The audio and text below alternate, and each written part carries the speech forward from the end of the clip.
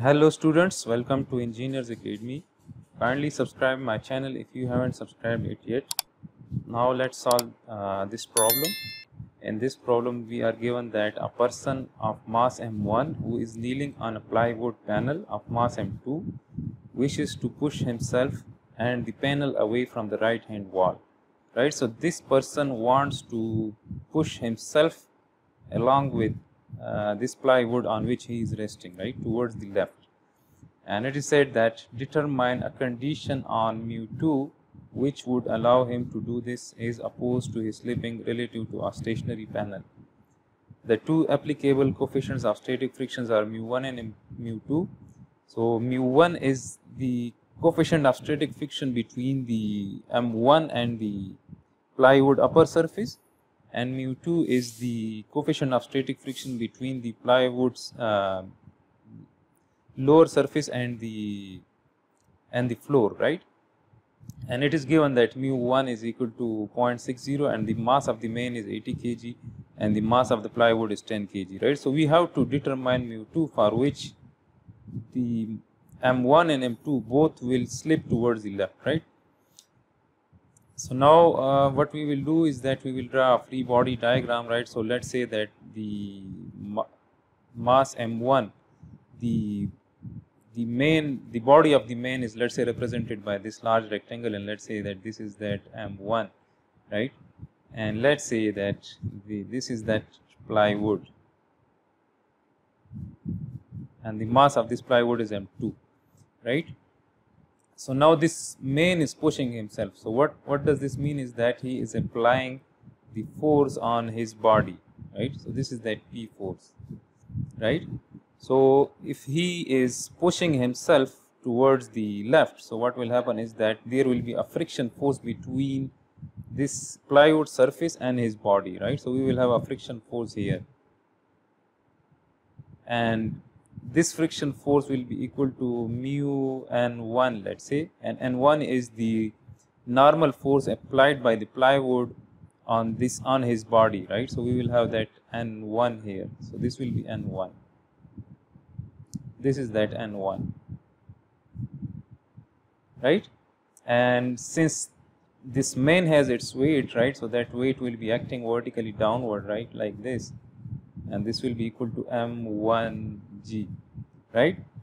And similarly, as a reaction, the body of the main will apply the same normal force on this plywood in the downward direction, right? So we will have that same n1 force here downward, which will be acting downward like this. So this is that same n1 force, and in the problem statement it is said that the main wants to push himself plus that plywood towards the left, right? So if this plywood will move towards the left, so what will happen is that there will be a friction force on this plywood towards the right as well, right? So we will have that friction force here as well, right?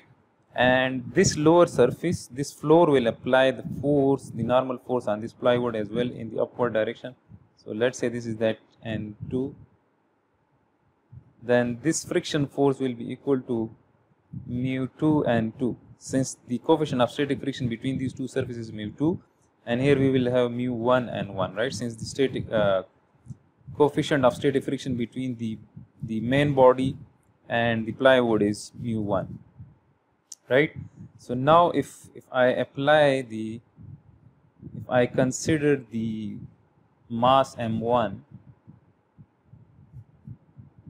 and if we apply the summation of forces along y equals to 0 for this body, right? So then as we can see that this n1 is acting in the positive y direction. If this is our positive x and y direction, then n1 is acting in the positive y direction, and this weight is acting in the downward direction. So this is minus m1g, and this is equal to 0, and we can say that n1 is equal to m1g, right? And here this plywood has its own mass as well, and that mass is acting vertically downward here as well, right? So let me represent that, right? So this is that weight which is acting vertically downward, so I am showing it on this side, right, relatively like this. So this will be m2g, right? So now if I consider the plywood, that is mass m2, and again if I apply the summation of forces along y equals to 0. So now as we can see that this n2 is acting in the positive y direction, this n1 is acting in the negative y direction, and this weight is acting in the negative y direction. So this will be equal to 0, and we can say that n2 is equal to n1 plus m2g, and n1 is equal to this thing, right? So we can say that n1 is equal to m1g plus m2g, and we can say that n2 is equal to m1 plus m2g, right? Now for mass m2, if I apply the summation of forces along x equals to 0, so as we can see that this mu n1, since this friction is between these two surfaces, right? So if this plywood offers a friction of mu1 n1, so the same friction force will be applied by m1 on this plywood as well, right? So we will have that same friction in the opposite direction here as well, right? So this will be that same mu n1 friction here as well. So now if we apply the summation of forces along x, so we can see that this mu2 n2 is acting in the positive x direction, and this is acting in the negative x direction. This is equal to 0.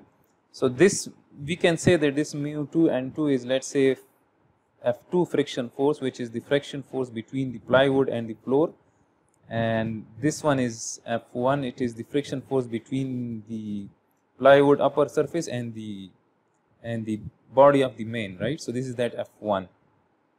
So now if I write it like this, this is what, this is F2 and this is F1. So F2 minus F1, and this is equal to 0. So F2 equals to F1. If this is the case, then the whole system will remain at rest, and neither the body of the main will move or neither the plywood will move, right?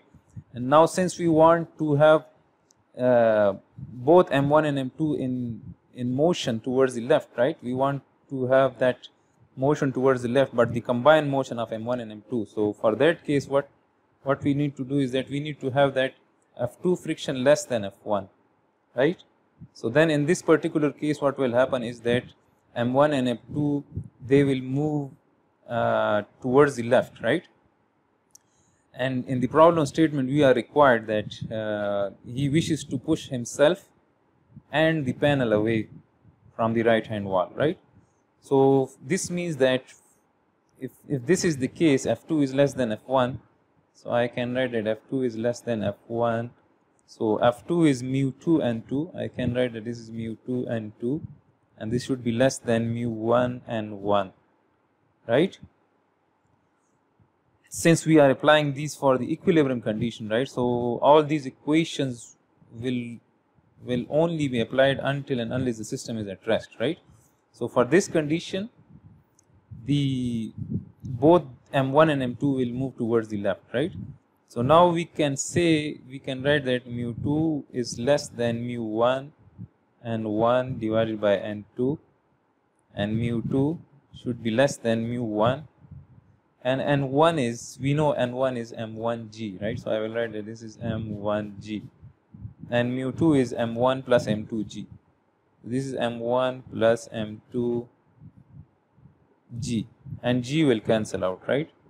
So we will be left with this equation. So now if I put values in, so mu2 is less than, mu1 is given, which is 0.6, so I will write 0.6. The mass of the main is 80 kg, and again we have m1 plus m2, so m1 is 80, this is given here, right? M1 is 80 and m2 is 10. So when we solve this, so this equals to 0.533, right? This is 0.6 into 80 divided by 90. So this is equal to 0.533. So from this we can say that mu2 is less than 0.533. So what does this mean is that if the coefficient of static friction is less than 0.533, so both m1 and m2 will move towards the left, right? And if mu2 is equal to 0.533, so both m1 and m2 will remain at rest, right? So this is the solution of this particular problem. I hope you people would have understood this particular problem. Kindly subscribe my channel if you want me to solve such more problems. Also like this video if you people think that it helps in your learning.